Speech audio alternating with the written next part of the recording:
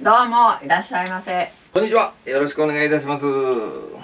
今日から3月1日です。今日から3月1日は今日だけですけどね。3月はイベントが腐るほどあります。嫌な言い方せんとって。ひな祭りとかね。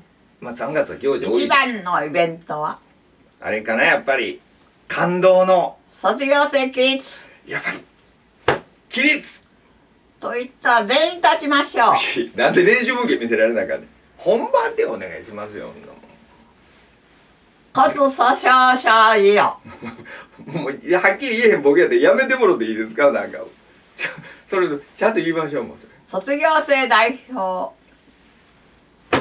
い長寿たけしなんて死んだ。そうし長寿ちゃうわ。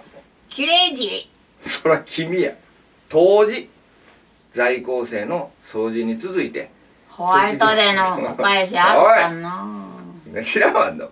おかん大体バレンタイン渡しとんかい、誰かに。5人に手渡した。5人。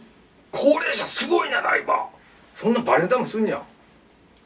あと5人にお供えした。それ葬式や。家にバレンタインしてどうですね。今の若い人は恋愛が自由で羨ましい。それはしゃあないわ。昔とは恋愛の事情が今日駅で阿部君がキスしよって。ええけど自分ガン見したらあかん、そんなもん。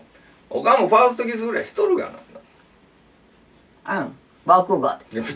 戦時中に何しとんねん、もうやめてよ。でも1回しかできんやん。知らんがな。その人は離れ離れになったんやな。